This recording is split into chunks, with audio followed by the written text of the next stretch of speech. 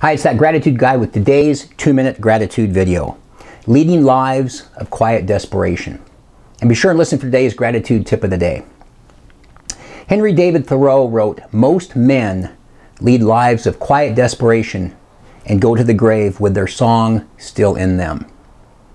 The song still in them, I think, perhaps refers to the dreams one had that were never fulfilled.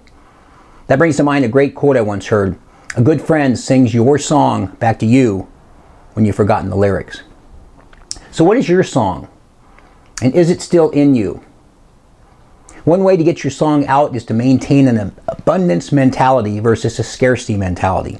And a great way to do that is to embrace an attitude of gratitude. Gratitude keeps you focusing on what you have, which is your abundance, and maybe your song. Wouldn't it be fantastic if everyone got to sing their song and no one went to their grave with their song still in them? Gratitude has the power to do just that. Now the gratitude tip of the day.